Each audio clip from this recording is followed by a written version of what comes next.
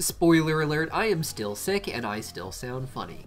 The Amazing Digital Circus is about 6 humans who have had their consciousness trapped in a surreal children's virtual reality game.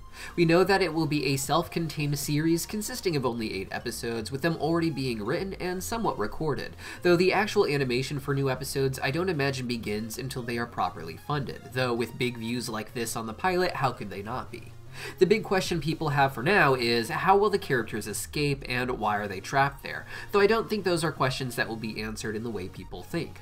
The characters who have been there a while have made it clear that there is no exit, and while the season will likely explore some new possible way to escape, I think ultimately it will lead to the revelation that the characters aren't as human as they think, and that in fact they are trapped in there with no actual hope for escape into a real human body. Now, the show presents the Amazing Digital Circus as an old-fashioned video game, but with special virtual reality tech that makes it more lifelike for the person playing it. On the computers that the game seems to run on, the graphics seem no different than kid pics, after which the show is heavily inspired. In the game, however, everything looks and feels so real that when Pomni reaches to take off her VR goggles, she can't find them there, but she can feel herself trying to find them. Now, Kane has a wacky watch, with the show giving us a pop-up of a wacky watch website that led to a special bonus feature of a commercial from within the world of the Amazing Digital Circus. This commercial reveals that the Digital Circus was a computer game for kids, and despite the old school look, it came with a special chip that gives you lifelike sensations from within the game. Now, the Digital Circus is largely about customization. We don't know if the characters are auto-generated or selected, but either way, it's about personalization, and I think in order for a human to experience the game in lifelike ways, it has to be connecting to your brain in some way with the special chip. My current theory is that the chip itself scans your brain and recreates its base structure within the game, and then builds an avatar for you to inhabit around that. Those avatars may be pre-selected to some degree, but I think the final version of a character is probably inspired by the brain scan of the person. This would explain why it seems like the consciousness of a human is trapped in a game, and why their sanity is dependent on them maintaining their physical form within it. Once they go too crazy, they abstract, becoming a digital monster with no form and no mind. With that in mind, I imagine that your avatar, when connected to you through the headset, has no independent consciousness, and as long as you wear the VR headset, your avatar is just something that you are experiencing. Now, in most games, you have the option of saving your file and closing it down. In older PCs, you actually had to do a very long process to shut down your computer, at which point it would tell you it is safe to turn your PC off, as turning it off before then could corrupt the files. So right now it seems like without memories, the Digital Circus characters are just recreations of humans who have been played in the game over time, who took off the headset without closing their avatar file, or else did something that made the files corrupt. The big issue with this is that Kane doesn't seem to be aware of normal humans, and the other characters don't seem to have experienced real humans coming into the game with their memories intact and not being stuck there. The game as a whole may be corrupted at this point, with a lot of issues that have caused it to glitch out like this, but as the series progresses, we'll likely get a more honed-in explanation of certain aspects of the tech that will make the ultimate story fit. Perhaps Kane has no memories of other humans because his own memory is rebooted when the game starts, or perhaps people have been testing out new files with no success, only creating copies of themselves that they can't control before giving up and returning to their day. Perhaps it will all be revealed that Kane is aware of regular humans and has an entirely separate section for them as well. Kane has thus far been shown to have complete control within the game, it being some sort of AI-generated world that he runs with kid-friendly entertainment in mind. When not with our Digital Circus crew, he's off in his own space for him and the other AI named Bubble. This place is filled with NPCs, as Jax calls them, non-playable characters like the Gloink monster, who were created by Kane to serve a purpose or else be background noise. The part of the Digital Circus we see that seems to be constantly under development may be spare space that Kane has built out, with there being a dedicated space for humans with memories popping into regular gameplay.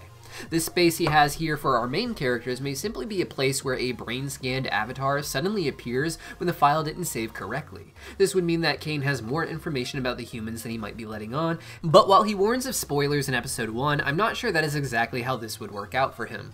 Regardless, I do believe that these aren't the real humans themselves, and that through whatever nonsense I've said before or something else the creators think up, it will be revealed that they are just digital clones with no memory, essentially.